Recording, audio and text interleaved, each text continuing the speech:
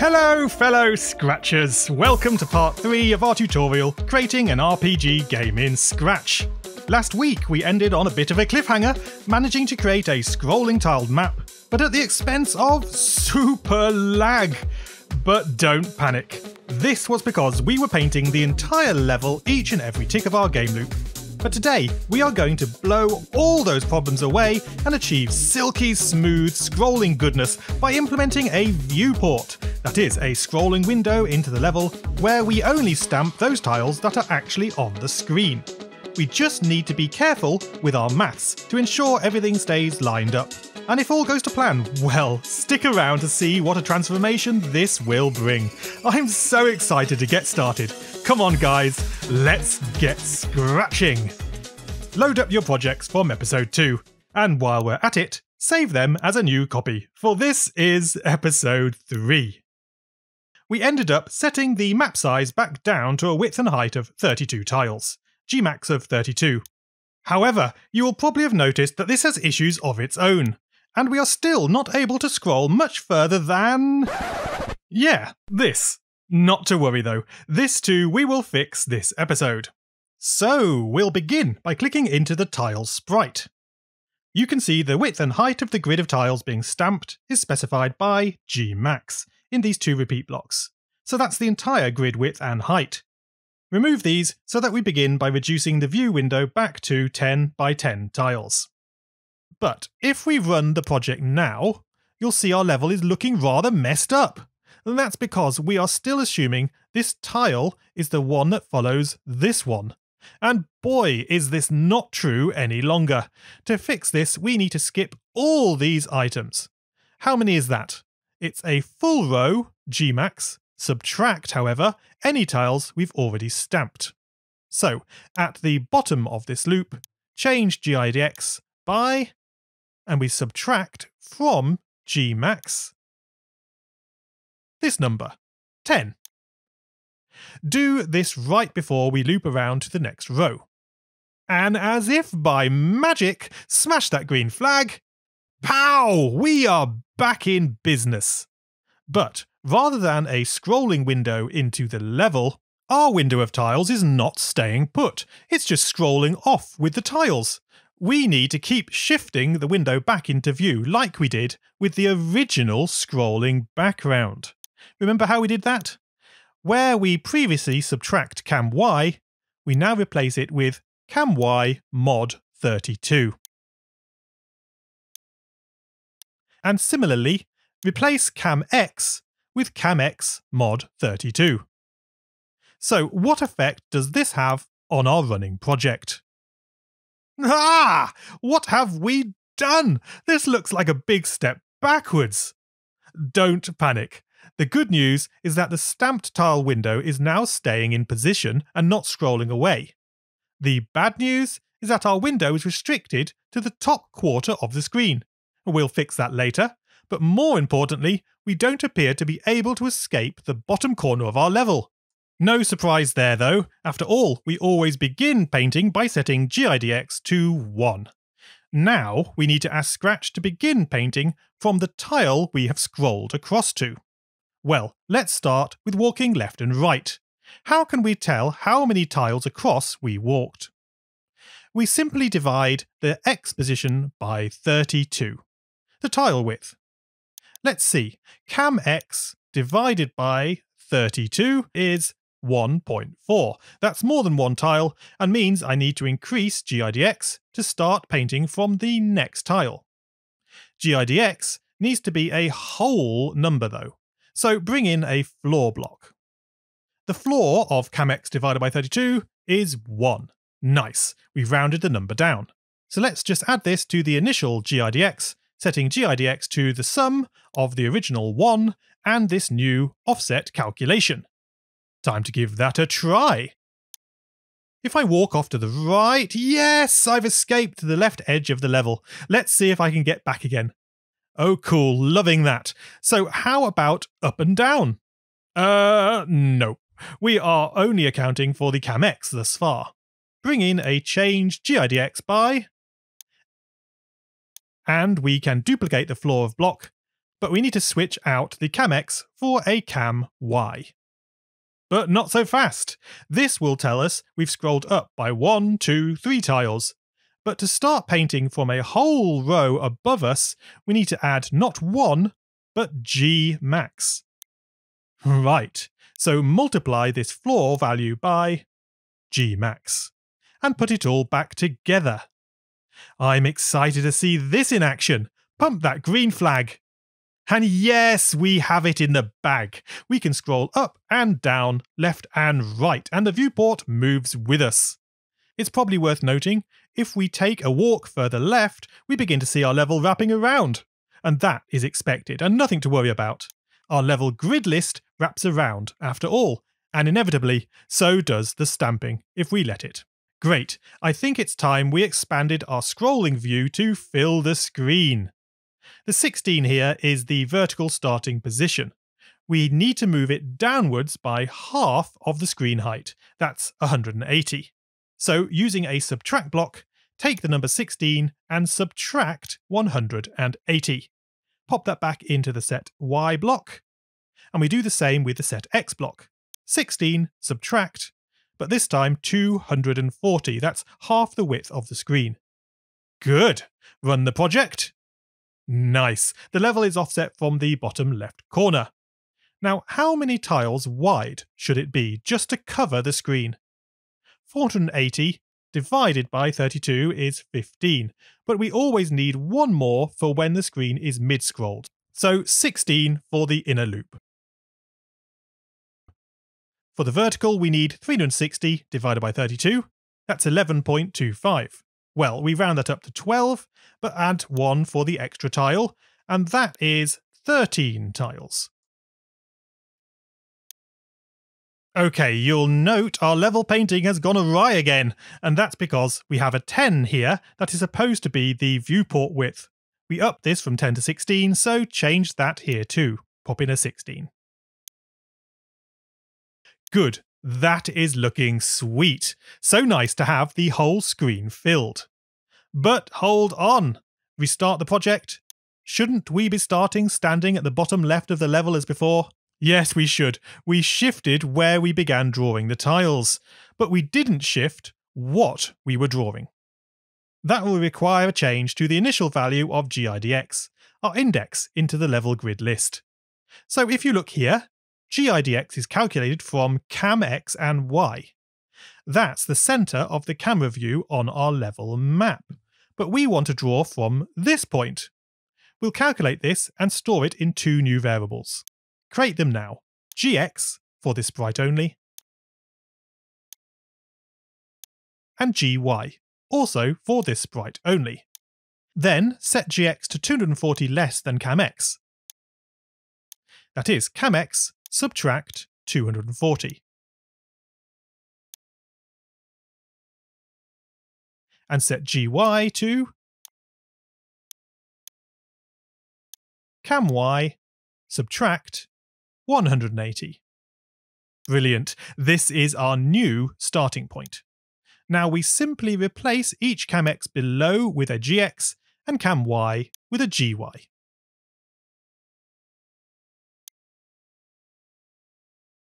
Sweet! Guys, it's flag crushing time! Are we positioned back at the bottom left as expected? And yes, we are. That is such good news. Of course, this now amplifies the issue of the wrapping level, so perhaps it's time to address that next. Click into the player sprite and find the When I Receive tick player script. See, this is where we set the CamX and Y variables. All we need to do is prevent these going out of bounds. If CamX is less than... Now, this should be half a screen from the left edge of the level. That's 240. Then we set CamX back to 240. Now it can't go any further left than that. Run the project, and note we have indeed begun right on the far left of the screen. We can't see the wraparound level anymore. Scrolling only kicks in as we move further over to the right. I'm loving that. Let's do the same for the bottom edge. if cam y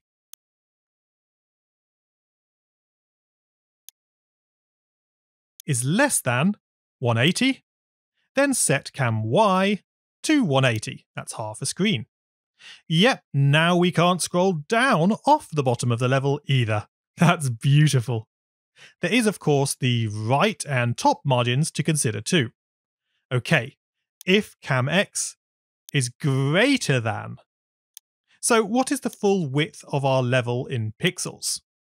Multiply G max by 32, our tile width. Oh, it's 1024. But we also need to subtract half a screen width from this. So drop that in the left of a subtract and take away 240 from the total. Then set cam x to the same number, duplicate the G max times 32, all subtracted by 240, into there. And does it work?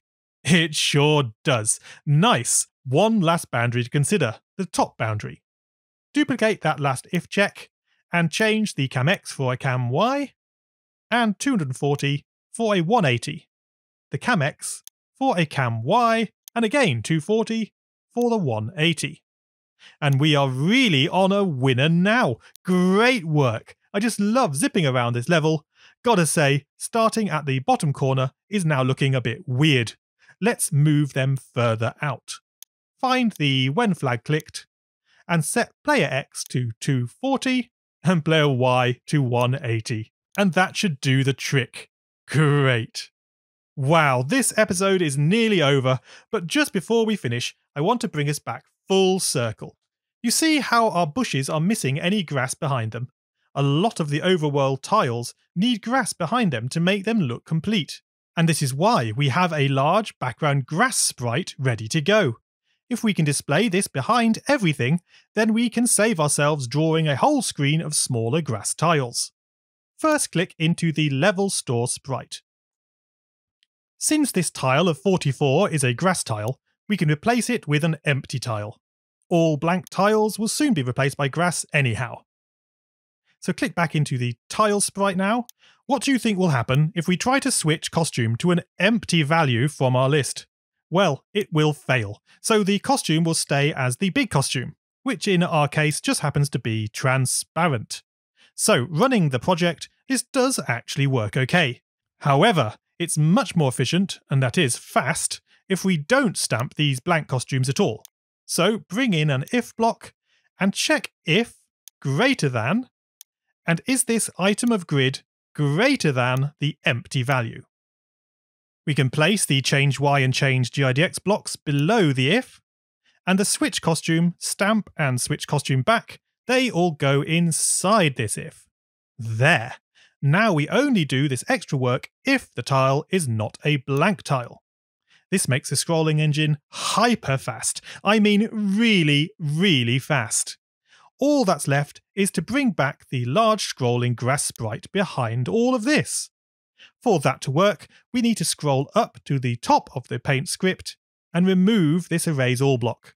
Otherwise, this would just erase the background grass before drawing the tiles on top. Now, click into the background sprite. You might wonder why we can't just make this background sprite visible. Nope, that won't work. You see, a sprite always appears over the top of any stamped sprites, so our level will disappear. The only way to get this behind the stamped costumes is to stamp the background costume too. So, drop a stamp block at the end of the paint background script. Oh yeah, right away I can see that looks great. But I am aware yours might not look the same, and this is because if your background sprite happens to be ordered behind your tile sprite, then the tiles get drawn first, and this background is stamped on top. So, to ensure things work correct, use a go to front to ironically paint the background first and have it appear behind the tiles. Drop that into our green flag script for good measure. Right, guys, things are looking good. But just how fast is this new engine we've built? Perhaps you'd like a comparison? Simple. Click back into the Level Store sprite and put Gmax back up to 100 tiles across and up. Yes, that's a 10,000 tile map once more. And you remember what happened last time? Mega lag. But now, we run the project, and wow, yes, it's not a problem anymore. We can walk the level without a stutter. What an improvement, right? In fact, if we turn on turbo mode by shift-clicking the green flag, then we can see just how fast this project can now run. Oh my word, look at that! I can run across the entire map in a second! That is super fast! What this means is that we have oodles of processing power to spare, which is great news. Of course, you could argue that this is because our level is pretty sparse, and we aren't drawing much yet. Well okay, shall we spruce it up just a little before we finish? Find our Add to Grid custom block. This is where we are adding tiles to our map. I want to drop in a few random bushes. We can do this by randomly replacing any otherwise empty tile. So bring in an if-else condition around the add block. And while we are thinking about it, duplicate that add block so that in both cases we will be adding to the grid list. So, that extra tile, I want to add a bush, and that'll be tile costume number 79. So pop that in there. Now for the condition to switch to the bush, we need an AND operator. And the first condition is that the tile being inserted should have been an empty space, the blank value. But, so as not to replace all empty space with bushes, the second condition is to compare a random value between 1 and 10 with the number 1. This means 1 in every 10 empty tiles will be replaced by a bush. Get it? Let's give it a run and see. Nice! Now we can see the scrolling map much clearer with all these bushes to keep us company. You can play with the random number to add greater or fewer bushes. To add more, just reduce the 10 down to 3 or 2. Ha! Half of the free space is now bush! But perhaps we'd like a little more variety than just these bushes. If we check out the tile costumes, I'm looking for the long grass blades. Ah, here they are, 76 and 77, just before the bushes in fact. Back in the level store, we can drop a pick random into the add to grid block itself, and choose between 76 and 77.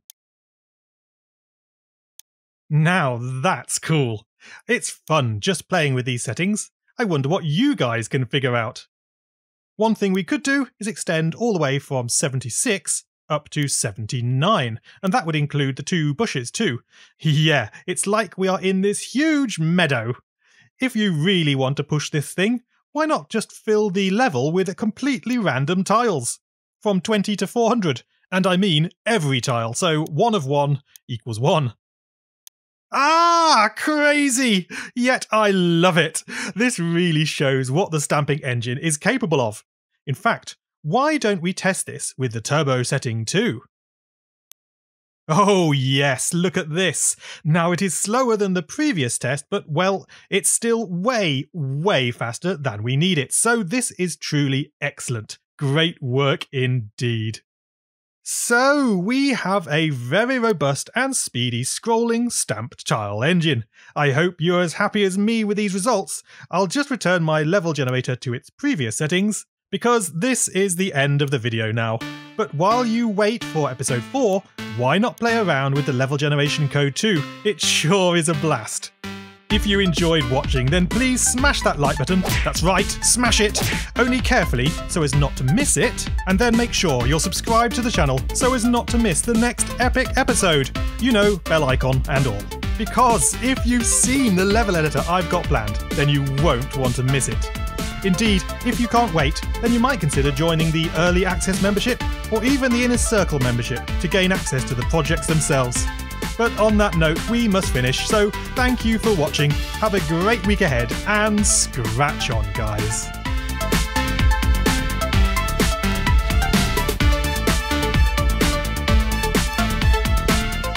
Our level grid list wraps around, after all, and inevitably,